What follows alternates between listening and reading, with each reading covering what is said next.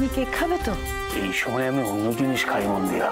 যা পাচ্ছেন খেয়ে নিন, কাল সবকিছু পাবেন কিনা তার কোনো গ্যারান্টি নেই। কি কথাটা কিন্তু কিছু ভুল বলেনি মিস্টার মুখার্জি। প্রদেশ লাহিড়ীকে খুন করার ষড়যন্ত্রে যুক্ত থাকার জন্য আপনাকে জামিন অযোগ্য ধারায় গ্রেফতার করা হলো।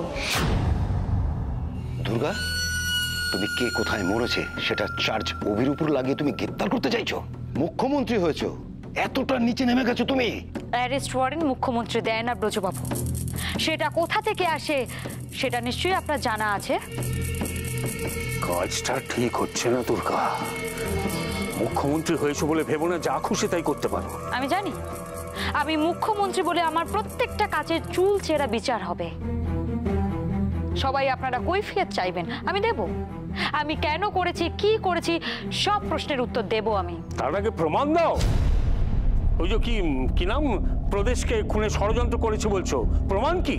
আপনার কি মনে হয় প্রমাণ ছাড়াই অ্যারেস্ট করা হচ্ছে আপনাকে? এর আগেও অভিরূপ মুখার্জিকে হেনস্থা করা হয়েছিল, কোর্টে পুলিশ কিছুই প্রমাণ করতে পারেনি। এবারও পারবে না সেটা কেন মনে হচ্ছে আপনার? খেলাটা খুব বাচ্চাদের মতন হয়ে যাচ্ছে দুর্গা। এই গায়ের জ্বালা মেটাবার জন্য আমাকে অ্যারেস্ট করিয়ে নিয়ে যাওয়া, তারপর জেল কাস্টাডি, শেষমেশ কোর্ট। তুমি ভাবছো এইভাবে অভিরূপ মুখার্জিকে তুমি? না, আগের বার আপনি বুক চিতিয়ে বেরিয়ে আসার পর আমার চোখ খুলে গেছে মিস্টার মুখার্জি। তাই এবার আমি কোনো হঠকারিতা করব না। যেটা করছো সেটাও করো না। মুখ্যমন্ত্রী হয়েছ, রাজ্যের ভালো নিয়ে ভাবো। ব্যক্তিগত রাগ, দুঃখ এসব প্রাধান্য দেওয়াটা মুখ্যমন্ত্রীর কাজ নয়। আর একটা টেনিয়া জুটিয়েছো দেখছি। ওকে বলো ফোর্স নিয়ে এখান থেকে কেটে পড়তে। সোহিনী, অভিরূপ বাবু যদি আপনার সাথে ভদ্রভাবে না যান, তাহলে আর 5টা ক্রিমিনালের মতন অভিরূপ বাবুকে টেনে নিয়ে যান।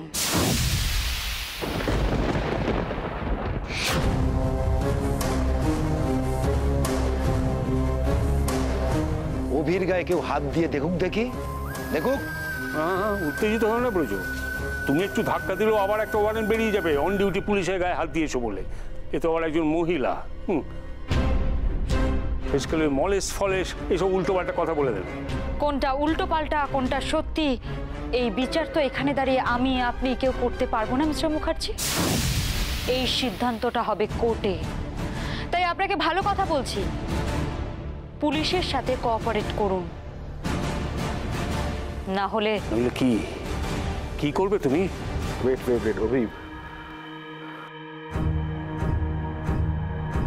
অভিব, ব্যাপারটা খুব খারাপ দিকে যাচ্ছে। তুমি দাঁড়াও, আমি দুর্গার সাথে কথা বলছি। দুর্গা, তুমি প্লিজ ওনাদের একটু বাইরে যেতে বলো, এই ব্যাপারটা নিয়ে আমি তুমি ঠান্ডা মাথায় একটু কথা বলি। আলোচনা করে কি একজন খুনির শাস্তি হয় সুশীল বাবু?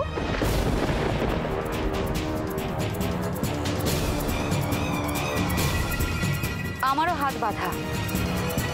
উনি কাঠগড়ায় ওঠা অবধি আমাকে অপেক্ষা করতে হবে, না হলে। যাই হোক, অনেক রাত হয়েছে, আমি আর কথা বাড়াতে চাই না। সোহিনী, ওনাকে নিয়ে যান। ওই ভুলটা করবেন না ম্যাডাম, ওনাকে এইভাবে জোর করে নিয়ে যেতে দেব না আমরা। আপনারা পুলিশের কাজে বাধা দিতে চান? আর তার থেকেও বড় কথা হলো, ওনারা একজন ক্রিমিনালকে প্রশ্রয় দিচ্ছেন। কে ক্রিমিনাল? হ্যাঁ, এর আগে ওনার দিকে অনেকবার অভিযোগের আঙুল উঠেছে, একবারও প্রমাণ হয়েছে কি উনি নির্দোষ? আমরা সকলে ওনার সাথে আছি। আজ পাশে থেকেও আপনারা ওনার গ্রেফতার আটকাতে পারবেন না। তাই আপনাদের অনুরোধ করছি, এসবের মধ্যে জড়াবেন না। আপনার পুলিশ যদি দাদাকে টাচও করে, আগুন জ্বলে যাবে বলে দিচ্ছি। হ্যাঁ, রক্তারক্তি হয়ে যাবে। তুমি কি পরিবেশ তৈরি করেছো দেখেছো তো দুর্গা? হাসি আনন্দ সব মুছে গিয়ে এখন রক্তারক্তি খুনোখুনির কথা হচ্ছে। উনি বাইরে থাকলে অনেক নির্দোষ সৎ মানুষের রক্ত ঝরবে মা। তাই ওনার এবার পাপের শাস্তিটা হওয়া জরুরি।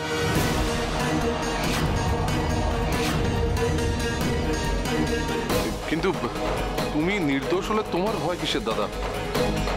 ওরা কদিন আর তোমাকে আটকে রাখতে পারবে? এবার ধারাগুলো লাগিয়েছে শুনলে তো, সব জামিন অযোগ্য। আমাদের পেরিয়ে গিয়ে দাদাকে নিয়ে দেখার দেখি কত পুলিশের ক্ষমতা।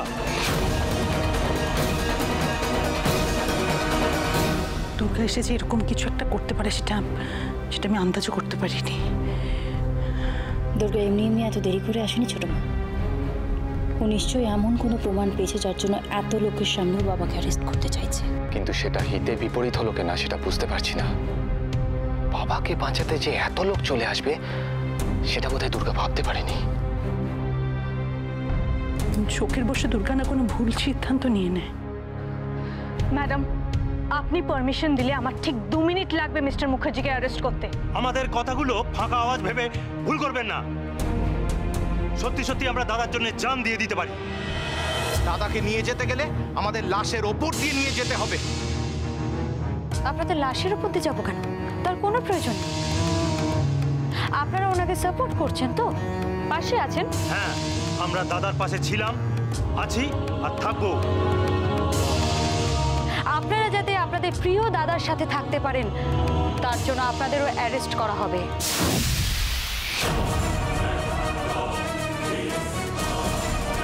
লকআপে একসাথে থাকবেন, দাদাকে সাপোর্ট করবেন। এনাদের অ্যারেস্ট করবে ওয়ারেন্ট ছাড়াই? এনারা পুলিশের কাজে বাধা দিয়েছে, অ্যারেস্ট করার জন্য এটুকুই যথেষ্ট। এবার বলুন, কে কে ওনার সাথে জেলে যেতে চান?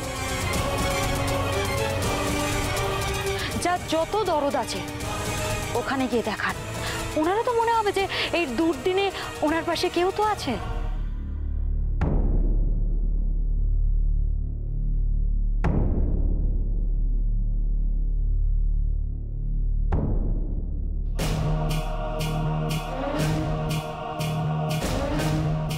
একটা থ্রেট খেয়ে সরে পড়লেন, ভুলে যাচ্ছেন ওনার অবদানের কথা।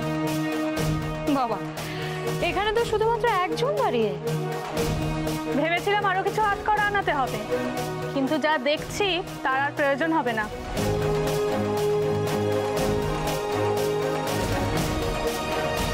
বাহ, এই আপনাদের কোঅপারেশন। না মানে ভাবলাম যে দাদা যখন নির্দোষ তখন আরই ঝামেলা বাকি কি হয় বলুন না। সত্যিটা তো সামনে আসবেই, আর তখন পুলিশের মুখে চুনকালি লাগবে। অপদার্থের দল। বলেছিলাম না মিস্টার মুখার্জি, আজ আপনাকে কেউ বাঁচাতে পারবে না। ঠান্ডা মাথায় মানুষ খুন করে নিজের জন্মদিনের নাম করে আপনি সেই উৎসব পালন করছেন। আশা করি এই জন্মদিনটা আপনার জীবনের শেষ দিন পর্যন্ত মনে থাকবে। সোহিনী, ওনাকে হাত করা পরান।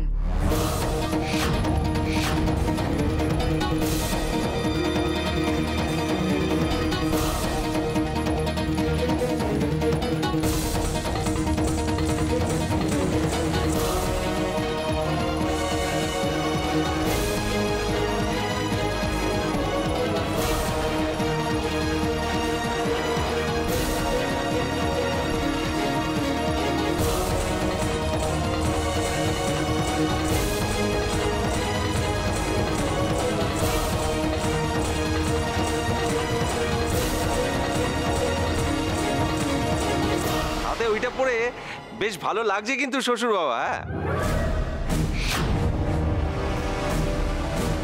আর আমার তো মনে হয় আপনার 65তম জন্মদিনে এটাই সেরা উপহার। চলুন মিস্টার মুখার্জি। আমার গেস্ট, আমার নেতা মন্ত্রীদের সামনে এইভাবে অপদস্থ করা, তুমি নিজেই জানো না কত বড় ভুল তুমি আজ করলে। এর ফল তুমি সুদে আসলে পাবে। ফলের ভয় আমি পাই না মিস্টার মুখার্জি। এই প্রফেশনে কেউ জোর করে আনেনি আমাকে, নিজের ইচ্ছে এসেছি। আর এটা জেনে শুনেই এসেছি যে এই ইউনিফর্ম পরে আমাকে মরতেও হতে পারে আর মারতেও। সব রোয়াবি এই উর্তির জন্য তো, ওটাই আগে আমি তোমার গা থেকে ছাড়াবো। মুখ্যমন্ত্রী তোল্লাই দিচ্ছে বলে উঠছো তো, কোন দিন ডানা ছাঁটা যাবে টেরও পাবে না মেয়ে। ওনার নাম সোহিনী, সোহিনী সরকার। আর উনি উঠছেন না, মাটিতেই পা আছে। আমাকে তো চেনেন, আমি নিজেই একজন গ্রামের মেয়ে। আমি মাটিতে পা রেখে চলতে ভালোবাসি, আর আমার সাথে যারা কাজ করে তাদের পাও মাটিতেই থাকে। উঠছেন তো আপনি, ক্ষমতার দম্ভে আপনি এখনো উড়ে চলেছেন।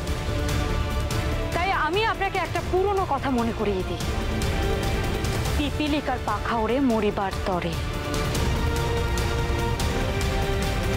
আপনার ডানা ছাটা গেলে আপনি বাঁচবেন তো? ওপর থেকে মাটিতে আছড়ে পড়া যন্ত্রণা কিন্তু অনেক, বাঁচার চান্সও খুব কম। আর এতগুলো কথা বলার একটাই কারণ, আপনার সময়টা কিন্তু খারাপ যাচ্ছে অভিরূপ বাবু। তাই নিজের দোষ বড্ড বাড়াবাড়ি করে ফেলছো দুর্গা। এটা আপনি কি করছেন মিস্টার হোয়াইট? আপনি রাজ্যের মুখ্যমন্ত্রীকে শাসিয়ে কথা বলছেন। আপনি জানেন এর জন্য আপনার কি হতে পারে?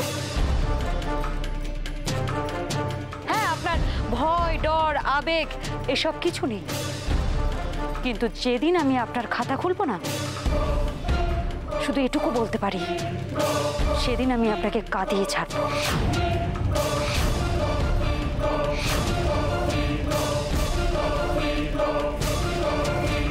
দুর্গা, দুর্গা দেখো, I am sorry to say, এটা তোমাদের নিজেদের ব্যাপার, এখানে হয়তো আমার ইন্টারফেয়ার করা উচিত নয়, কিন্তু তুমি যা করছো আমি চুপ করে থাকতে পারলাম না। এটা তো কোনো রকম সেন্সিবল কাজ না, কোনো সেন্সিবল মানুষ এরকম কাজ করে না দুর্গা। আপনার এরকম মনে হওয়ার কারণ? কারণ আছে। তুমি তো জানতে তোমার বাড়িতে একটা শুভ অনুষ্ঠান, এতগুলো মানুষ এসেছে, তো সেখানে পুলিশ নিয়ে এসে তোমার ফাদার ইন লকে এইভাবে হেনস্থা করার মানেটা কি? সুশীল বাবু, আমার বাবার খুনিদের আমি এখনো শাস্তি দিতে পারিনি, তাই শুধু খুন নয়, এই রাজ্যে হওয়া প্রত্যেকটা অপরাধের পেছনে যে অপরাধীরা আছে তাদের কাঠগড়ায় দাঁড় করাবো। খুব ভালো, তুমি এইভাবে ল অ্যান্ড অর্ডারকে গুরুত্ব দিচ্ছ, সেটা খুব ভালো কথা, কিন্তু অ্যাট দ্য সেম টাইম তুমি এটা মাথায় রেখো, অভির একটা ইমেজ আছে, ওর মতো পার্সোনালিটি যদি এরকম ছোটখাটো ব্যাপারে হেনস্থা হয়, তাহলে আমরা তো চিন্তা করবো না এই ব্যাপারটা নিয়ে। কেন? আপনিও কোনো অন্যায়ের সাথে জড়িত নাকি? আরে না না না, সেটা নয়। দেখো, আমরা যারা বিজনেসম্যান, তাদের কথা বলছি। এই ছোট একটা তুচ্ছ ব্যাপার নিয়ে যদি অভিকে এরকম ভাবে হেনস্থা হতে হয়, তখন আমরা যারা ইনভেস্টার, আমরা কোন ভরসায় ইনভেস্ট করব? দেখো, পুলিশকে পাওয়ার দাও, কিন্তু যদি নেগেটিভ ভাবে। আপনি বিজনেসম্যান বলেই বোধহয় আপনার থ্রেট করার ধরনটা একটু আলাদা। দুর্গা, তুমি দেখুন সুশীল বাবু, আপনি এতদিন বিদেশে ছিলেন, এখানে এসেছেন, ফ্যাক্টরি করেছেন, সবটাই করেছেন নিজের স্বার্থে, নিজের প্রফিটের কথা ভেবে। কোনো জনসেবা তো করছেন না। আপনার নিশ্চয়ই আন্দাজ আছে, আপনার মতো কত শিল্পপতি প্রত্যেক দিন এই রাজ্যে বিজনেস করার জন্য আমার অফিসে আবেদন পাঠান। দেখুন, আপনি যদি আমাদের ভরসা করতে না পারেন, সেটা আপনার প্রবলেম, আপনি বিজনেস গুটে চলে যেতে পারেন। ক্ষতিটা কিন্তু আমাদের নয়, আপনার। দুর্গা, তুমি এ নিয়ে কথা বলার কোনো দরকার নেই। উনি বয়স্ক মানুষ, এতক্ষণ দাঁড়িয়ে থাকাটা। দুর্গা, তুমি কি সত্যি সত্যি দাদাকে এভাবে হাত কারা পুড়িয়ে টানতে টানতে? সোহিনী, অভিরূপ বাবু ভদ্রলোক, ওনাকে সম্মান দিয়ে নিয়ে যান। আসুন মিস্টার মুখার্জি। হ্যাঁ, চলো। এত বছর বাংলার মানুষকে সেবা করার মূল্য যদি হাজতে গিয়ে দিতে হয়, তাহলে তাই হোক।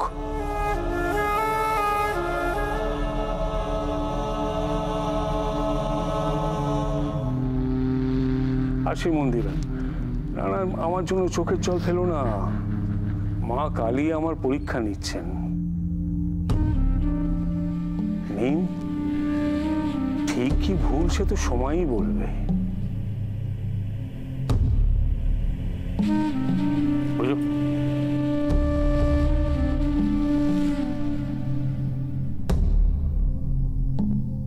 পকেট থেকে মেহের আর গুঞ্জনের রেজিস্ট্রির কাগজটা বার করে নাও।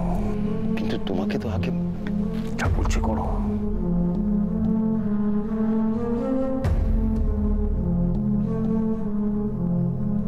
খুব সাবধানে রেখো, আর কাল সূর্য ওঠার আগেই যাতে বাড়ি ফিরতে পারি তার ব্যবস্থা করো। যাও। বারণ করলাম চোখের জল ফেলতে। আমি আর পাচ্ছি না গো, এভাবে বারবার তোমাকে চোখের সামনে মাথা নিচু করতে দেখতে পাচ্ছি না। দেখো মন্দিরা, আজকের দিনে এইভাবে পুলিশ নিয়ে এসে আমাকে অ্যারেস্ট করার ধাক্কাটা আমারও লেগেছে। রাগ করে কি হবে, দুঃখ করেই বা কি হবে? কবি কি বলে গেছেন, ভালো মন্দ যাহাই আসুক সত্যের লও সহজে। তুমি তো সত্যি সত্যি কারোর খুন করনি বলো? সেটা আমি বললেই বা বিশ্বাস করছে কে? যাই হোক, আজ এখানে উপস্থিত সবাইকে সাক্ষী রেখে বলে যাচ্ছি, আমার বয়স হয়েছে, শরীরও ভালো না। আমার যদি ভালো মন্দ কিছু একটা হয়ে যায়, তার জন্য দায়ী থাকবে আমাদের মুখ্যমন্ত্রী। এসব কি অলক্ষণের কথা বলছো তুমি? খবরদার এসব ভাববেও না। দুর্গা, দুর্গা বলছিলাম কি এতটা অমানবিক হওয়া কি ঠিক হচ্ছে? তুমি তো জানো যে দাদার শরীরটা কত দুর্বল। দুর্বল শরীরে মানুষ খুন করতে চার হাত কাঁপে না, তার জন্য কতটা মানবিক হওয়া সম্ভব মেজমা? কি হয়েছে?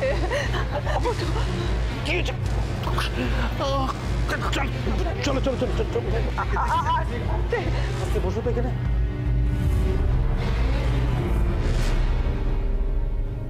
এখন একটা নতুন ট্রেন্ড শুরু হয়েছে, পুলিশের ছুলেই আপনাদের মতো লোকেদের বুকে ব্যথা শুরু হয়ে যাচ্ছে। ব্যাপারটা সিরিয়াস হতে পারে। এরকম কিছু একটা হতে পারে, ম্যাডাম আমাকে আগেই বলেছিলেন। সেই জন্য পুলিশ স্টেশনেই দুজন ডক্টর, নার্স, মেডিসিন, অক্সিজেন সব কিছুর ব্যবস্থা করা আছে। দরকার পড়লে বেডেরও ব্যবস্থা হয়ে যাবে। বুকের ভেতরটা অ্যাম্বুলেন্স, অ্যাম্বুলেন্স রাখো। আপনার জন্য যা করবে পুলিশ ডিপার্টমেন্টই করবে। আপনার মতো ক্রিমিনালদের জন্য সরকার একটাও এক্সট্রা টাকা খরচা করবে না। তুমি শোধ নিচ্ছ ঠিক আছে, কিন্তু এইভাবে একটা মানুষকে কষ্ট দেয়। তুমি কেন ওনার জীবন নিয়ে খেলা করছো? ওনার শরীর তো উনি ভালো বুঝবেন। উনি যখন বলছেন তখন হাসপাতালেই না হয়।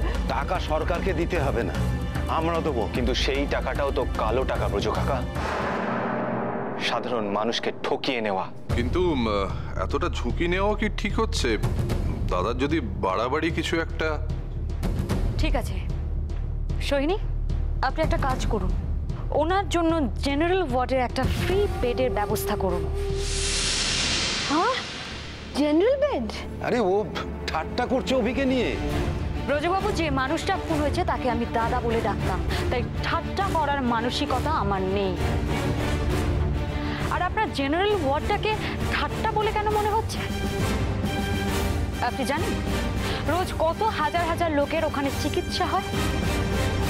কোনো ধারণা নেই আপনাদের, কারণ আপনারা জেনারেল ওয়ার্ডের ধারে কাছেই কোনোদিনও যাননি। গেলে দেখতে পারতেন আপনাদের মতো লোকেদের দয়ায় গরিব মানুষের চিকিৎসা কম, রোগ বেশি।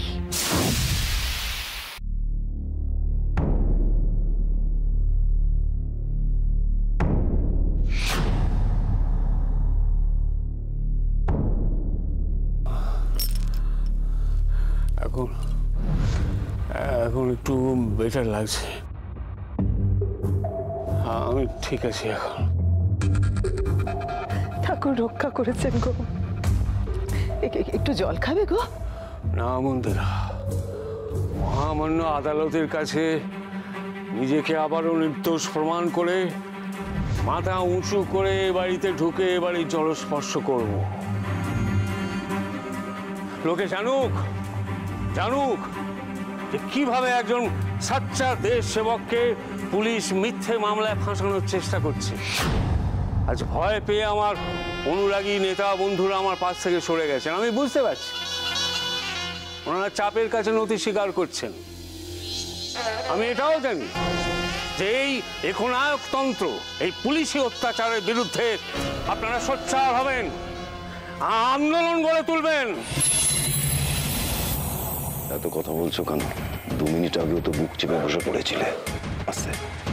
এদের একটু তাতিয়ে না দিয়ে গেলে চলবে না। একবার শুধু জোর গলায় বলুন, যে আপনারা এই লড়াই চালিয়ে যাবেন আমার বিরুদ্ধে কোনো প্রমাণ ছাড়াই। যে দাঁড়ান দাঁড়ান, আমাদের হাতে প্রমাণ কি আছে সেটা বলিনি বলে আপনাকে বিনা প্রমাণে অ্যারেস্ট করা হচ্ছে, এটা কেন রটাচ্ছেন?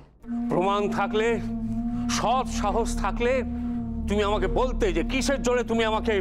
নন্টে এখন পুলিশের হেফাজতে আছে মিস্টার মুখার্জি।